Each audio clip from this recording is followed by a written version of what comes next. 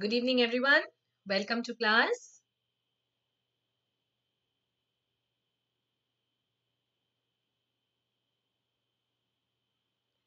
Just let me know if I am audible and visible and you're able to see the presentation so that we can start.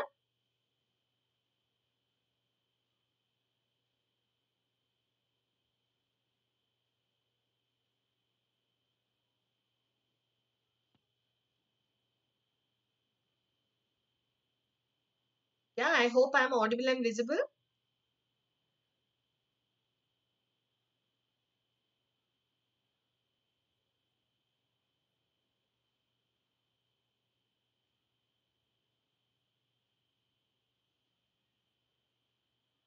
Okay, thank you. So, see, today we are having another session of MCQs. And in today's session, I thought that we will do a quick run through of the important one-liners in ophthalmology for whatever exam that you are preparing for, but mainly for NEET PG, because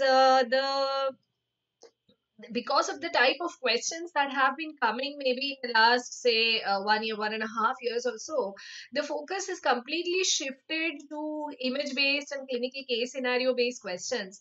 But somehow I feel that one liners never lose their importance, and in the last one INICET we saw that we did have a substantial number of one liners, and in this process of going through clinical and image based and case scenario based questions, somehow I feel that we are not discussing one liners enough. And one liners, if we miss even one of them, it's actually a huge loss. So in today's session, we will just go through the important one liners in ophthalmology, and along with that I will discuss the other one liners which can be discussed taking the opportunity of these questions. So let us start off. So, what is the epithelium of the cornea? The epithelium of the cornea is cuboidal epithelium, columnar epithelium, stratified squamous keratinized epithelium, stratified squamous non-keratinized epithelium. So, which one should we mark here?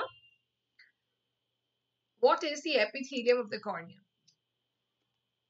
Correct. Very good. It is the stratified squamous non-keratinized epithelium.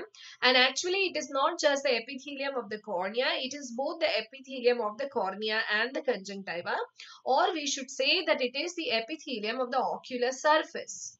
The epithelium of the ocular surface is a stratified squamous non-keratinized epithelium. Now, a few other important things to remember from here. See, when there is a vitamin A deficiency or there is xerophthalmia, then what happens is that this stratified squamous non-keratinized epithelium of the ocular surface, it gets converted to a stratified squamous keratinized epithelium. This is also an important one-liner. Right? So normally the epithelium of the ocular surface is stratified squamous non-keratinized, and in xerophthalmia or vitamin A deficiency, the stratified squamous non-keratinized epithelium undergoes metaplasia and becomes a stratified squamous keratinized epithelium. And also another thing to remember from here, will anybody be able to tell me what is the epithelium of the crystalline lens? All of you know that the crystalline lens has got an anterior epithelium. So what is the epithelium of the crystalline lens? Will anyone tell me? What is the epithelium of the crystalline lens? This is also an important one-liner. Okay, let me tell you, the epithelium of the crystalline lens, centrally it is a cuboidal epithelium. Centrally we have cuboidal epithelium, and peripherally this epithelium becomes a little elongated and it becomes a columnar epithelium. So please remember this also. So epithelium of the crystalline lens, there is only an anterior epithelium, there is no posterior epithelium, and centrally we have slightly flatter cells. So we have cuboidal epithelium, and the same cells, as they move towards the periphery, they become elongated, and then that's called as a columnar. Okay, so much to learn from this one question. Let me take you to the next question. Where do we get to see Horner Tranter spots? The options given to us are flictenular conjunctivitis, vernal keratoconjunctivitis, trachoma, adenoviral conjunctivitis. So where do we get to see this? Simple question. Correct. We get to see this in VKC, that is spring catarrh. The other name for VKC, all of you know, this is spring catarrh.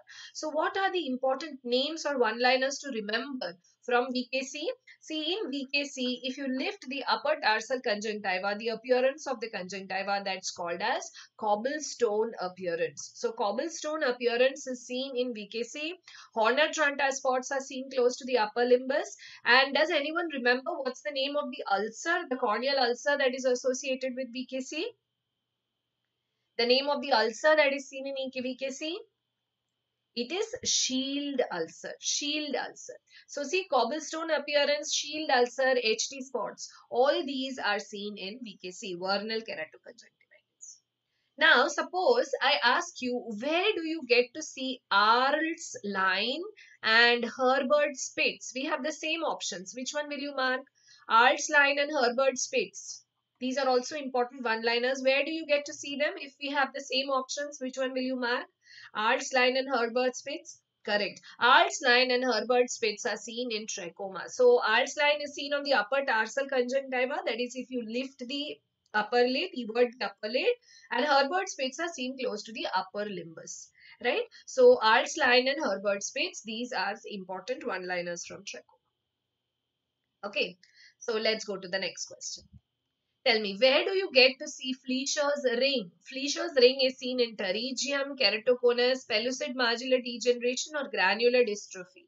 Where do we get to see Fleischer's ring? Fleischer's ring is a pigmented ring due to iron deposition. Where do you get to see that? Very good. We get to see Fleischer's ring in keratoconus. So in keratoconus, at the base of the cone, there is a pigmented ring due to iron deposition. And this is due to lack of normal spreading of the tear film. So the tear film doesn't spread nicely over the surface of the cornea. And there is a deposition of iron at the base of the cone, and that's called as Fleischer's ring. Similarly, there is another line that you get to see due to iron deposition, and that's called as Stocker's line. Now, if we have the same options, and I ask you, where do you get to see Stocker's line? Which option will you mark? Where do we get to see Stocker's line? Where do we get to see Stocker's line? Correct. Stocker's line is seen in pterygium. It is the pigmented line at the head of the pterygium due to iron deposition. So both these, Fleischer's ring and Stocker's line, are basically because of iron deposition. Fleischer's ring is seen in K conus at the base of the cone, and Stocker's line is seen at the head of the pterygium. What is the expected refractive error in keratoconus? Do we get to see a hypermetropia, a simple hypermetropic astigmatism, an irregular myopic astigmatism, or do we get to see a compound hypermetropic astigmatism? What do we get to see in keratoconus? Very good. What we get to see is an irregular myopic astigmatism. So see, there is a myopia because there is a protrusion of the globe.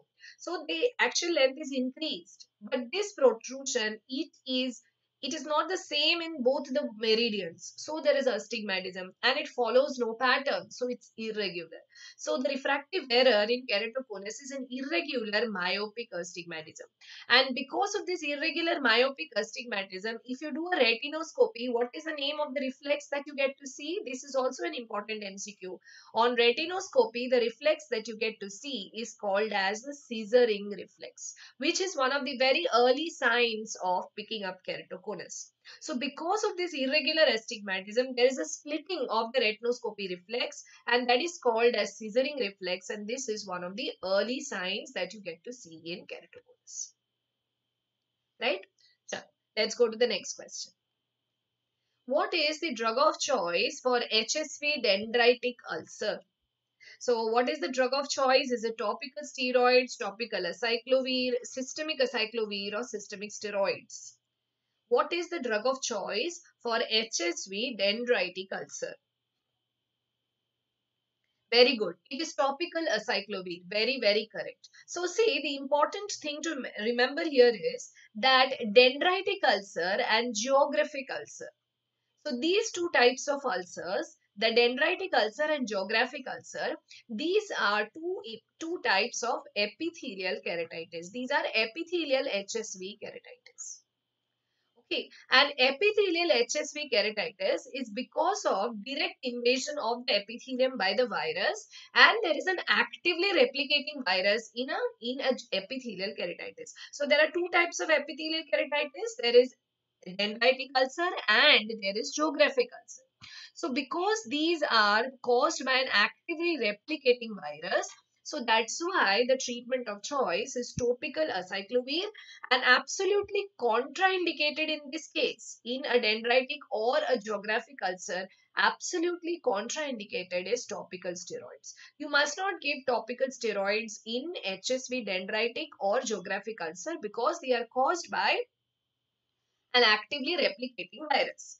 However, because if you have other types of HSV keratitis, what are the other types? See, other types are, you can have stromal keratitis, you can have disciform keratitis, or you can have endothelial keratitis. Now, these varieties that are there, that is stromal, disciform and endothelial keratitis, these are caused by an immune reaction to the viral antigen. So for these varieties of HSV keratitis, the drug of choice is topical steroids. So please remember this. This is somewhere where students commonly go wrong. So we have to remember this, that for epithelial keratitis, that is for geographic ulcer and HSV keratitis, the drug of choice is topical acyclovir, and absolutely contraindicated is topical steroids. Whereas for the other varieties, that is stromal, disciform and endothelial keratitis, which are caused by an immune reaction to the viral antigen, the drug of choice is topical steroids.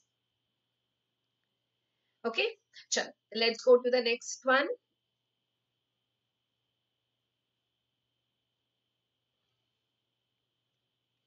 Phacomorphic glaucoma is caused by, so the options that we have are nuclear cataract, immature intumescent cataract, hypermature sclerotic cataract, or hypermature Morganian cataract. So which one will we mark? Phacomorphic glaucoma is caused by. So what is the answer that we should be marking here? Which type of cataract causes phacomorphic glaucoma?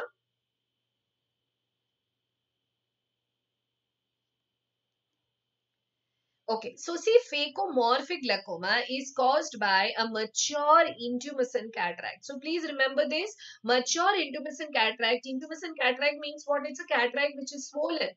So it pushes the iris forward and it closes the angle, and that is called as phacomorphic glaucoma. And as usual, a lot of students confuse it with phacolytic glaucoma.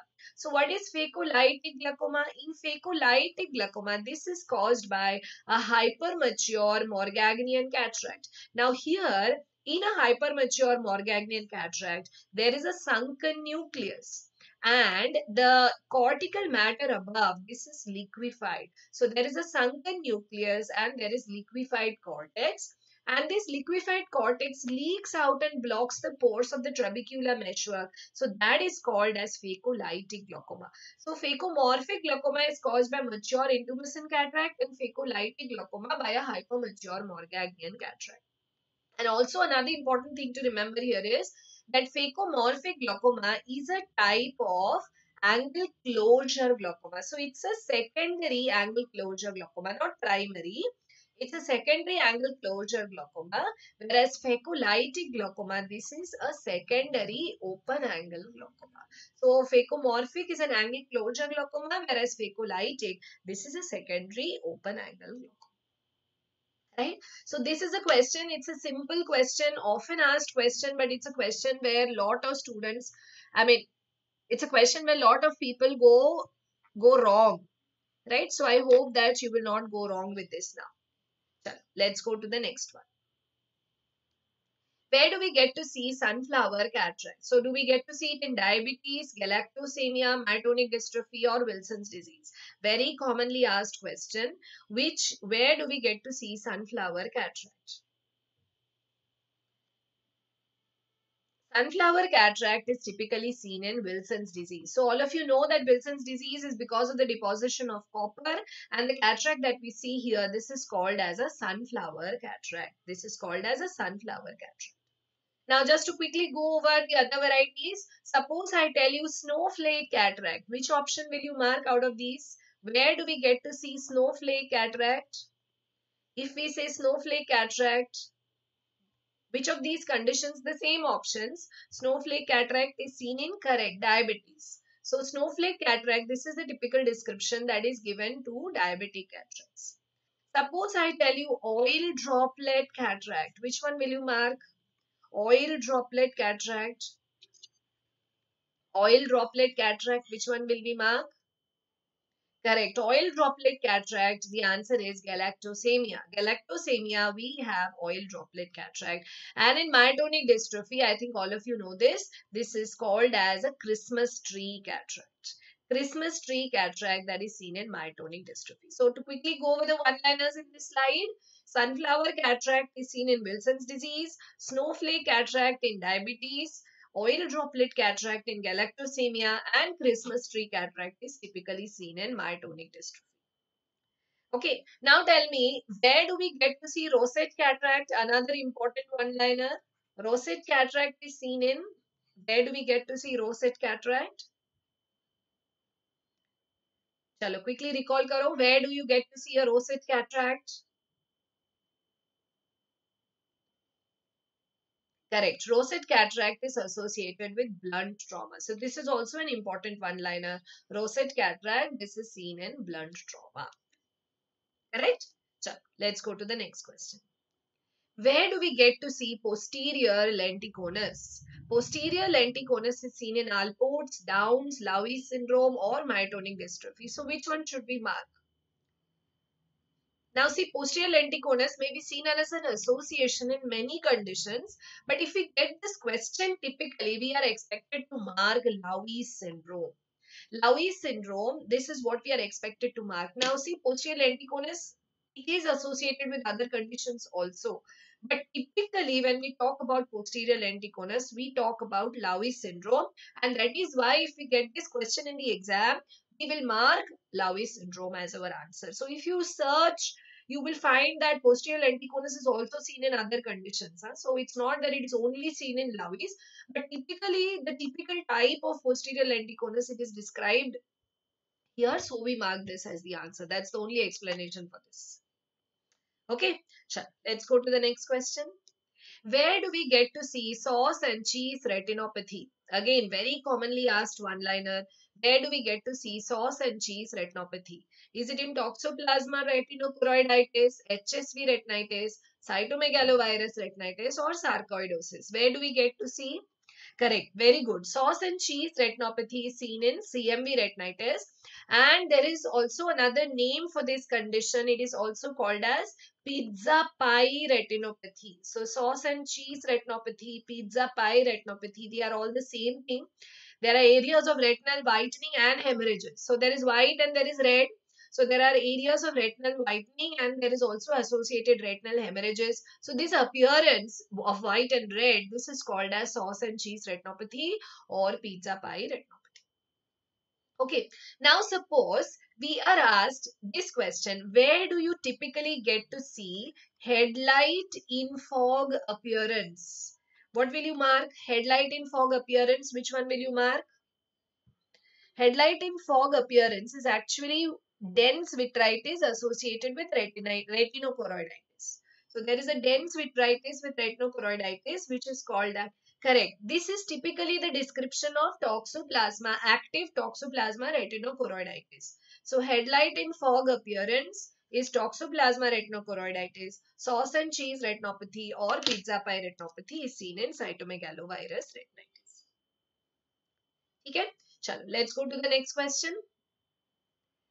A bilateral granulomatous panuveitis with vitiligo and tinnitus. Where is this seen? This typical description where you have a bilateral granulomatous panuveitis with vitiligo and tinnitus. Where do you get to see this? Correct. This is typically the description for VKH disease. VKH stands for Vogt-Koyanagi-Harada disease. Vogt-Koyanagi-Harada disease, and VKH is typically described as oculoneurocutaneous disease. So there are ocular features, neurological features and cutaneous features. As you can see here, see bilateral granulomatous panuveitis is ocular, vitiligo is cutaneous, tinnitus and encephalopathy, these are associated with neurological. Tinnitus. Apart from vitiligo, you can also have alopecia and you can have poliosis. So vitiligo, alopecia and poliosis, these are our cutaneous features. Tinnitus and encephalopathy, these are the neurological features, and bilateral granulomatous panuveitis, these are the ocular features. So these are the features of BKH disease, Vogt Koyanagi Harada disease. Right? So let's go to the next question. What is the drug of choice for uveitis? Now, this is a very simple question, but I don't know why a lot of students have confusion in this question. So, tell me, what is the drug of choice for uveitis? Which one should be marked? The options given to us are atropine, steroids, antibiotics, anti-VEGFs.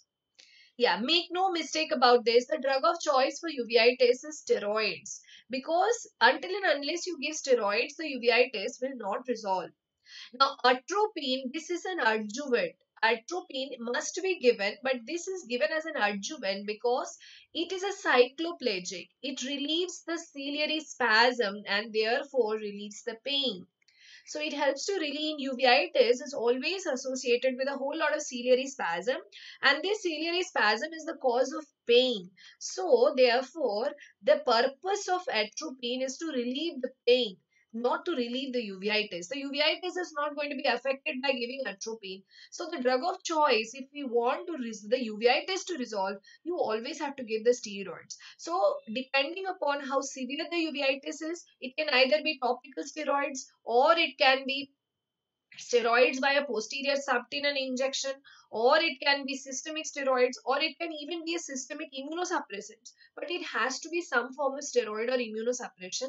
Atropine is not the drug of choice for uveitis. Okay, let's go to the next question. Where do we get to see Dallen-Fuchs nodules?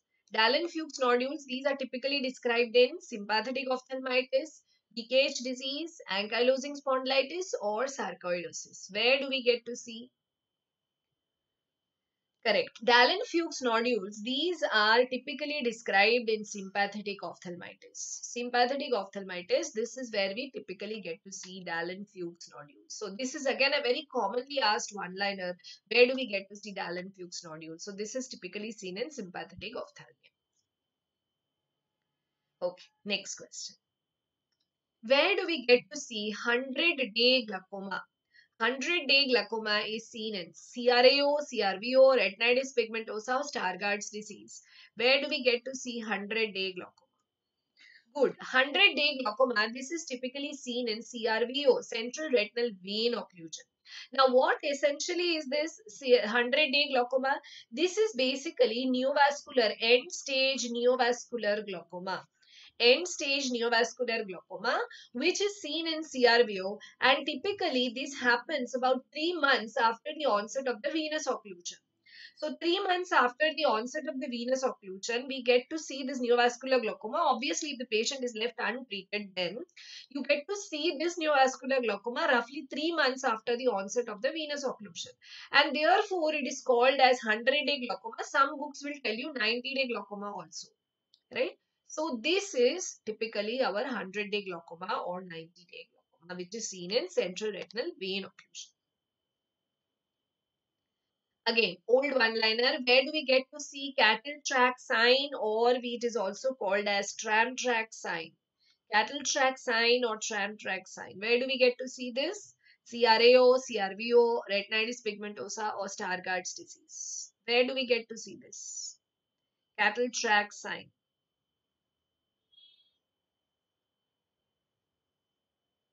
Correct. It is seen in CRAO, central retinal artery occlusion. So this is basically segmentation of the blood column. This is segmentation of the blood column in the occluded blood vessel. That's called as cattle track sign or tram track sign. Right? So this typically in the acute stage, the appearance is called as cherry red spot. That is, the retina is pale and only the fovea is bright red. This all of you know. Another important one-liner from here is tram track sign or cattle track sign. Okay, another old but commonly asked one-liner. Where do we get to see Harb's dry? Where do we get to see Harb's dry? The options given to us are ophthalmus, keratoconus, myopia, trauma. Where do we get to see Harb's dry? Hub striae are typically seen in ophthalmos, that is congenital glaucoma. So these are actually striae which are seen due to the stretching of the cornea. So these hub striae, we need to remember that they are seen in which layer of the cornea? Hub striae, they are seen in the Descemet's membrane of the cornea. So please remember, hub striae, these are seen on the Descemet's membrane of the cornea, and typically they are horizontal in direction. So we remember it as H for H. So Descemet's, these are stretch lines on the Descemet's membrane or striae on the Descemet's membrane, and they are typically horizontal in direction. And correct. The other type of corneal striae that we need to remember are the Vogue striae. Now, Vogue striae are also striae or stretch lines on the cornea which are seen in keratoconus. And this also is, these striae are seen on the Descemet's membrane here. But we have to remember the direction is vertical. So for Vogue striae, we remember it as V for V, they are vertical in direction, whereas Hub striae, we remember it as H for H, they are horizontal in direction. Okay, let's go to the next question. Where do we get to see polychromatic luster? In which type of cataract do we get to see polychromatic luster? Is it cataract associated with blunt trauma, myotonic dystrophy? Is it a complicated cataract or nuclear cataract? Good. Polychromatic luster is typically described in complicated cataract. So what is complicated cataract? It is cataract associated with other ocular diseases like uveitis, high myopia, angle closure glaucoma, intraocular tumors, etc. So they are called as complicated cataract, and they show this typical polychromatic luster, and they also have a granular appearance which is called as breadcrumb appearance. So this is also an old one-liner. That which type of cataract do we get to see breadcrumb appearance, and in which type of cataract do we get to see polychromatic luster? The answer to both of them is complicated cataract. Okay, chalo, let's go to the next question. What is the most common cause of unilateral proptosis in children? So what is the most common cause of unilateral proptosis in children? The options given to us are thyroid ophthalmopathy, chloroma, orbital cellulitis, retinoblastoma. So which one should we mark? What is the most common cause of unilateral proptosis in children? The answer is orbital cellulitis. Orbital cellulitis is the most common cause of unilateral proptosis in children. Now remember, the typical presenting feature of retinoblastoma is not proptosis, it is leukocoria.